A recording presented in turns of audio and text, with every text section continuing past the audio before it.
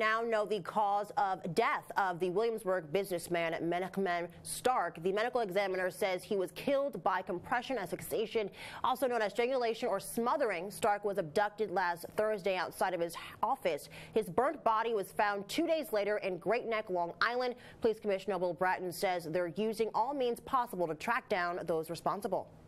Whether it's videos, easy pass technology, license plate readers, that the department has very significant capabilities and is exploring all of those opportunities to gather information very much around the issue of the white van. And Stark's family and friends are offering a $25,000 reward for any information that can lead to an arrest and conviction of his killers.